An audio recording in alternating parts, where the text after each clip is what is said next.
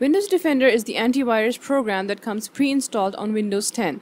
It's constantly running in the background to keep you safe. Sometimes Windows Defender will flag a safe file as malicious.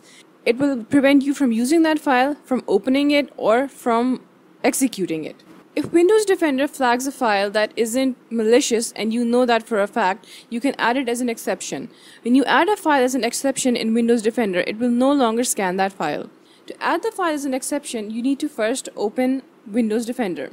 Open Settings from the Start menu, go to Update and Security, go to Windows Security, and click the Open Windows Defender Security Center button. This will open the Windows Defender. Go to the Virus and Threat Protection tab. Scroll down and click Virus and Threat Protection Settings.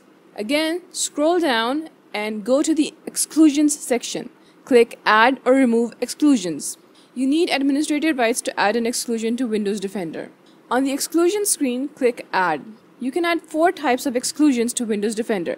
We're going to add a file. So click File and select the file that you want to add as an exception. Once you've done that, you're going to have to authenticate with your administrator user, and that's about it. To remove the file as an exception, you need to return to the same exclusion screen, click the file, and select the Remove button. Again, you're going to have to authenticate with the administrator user.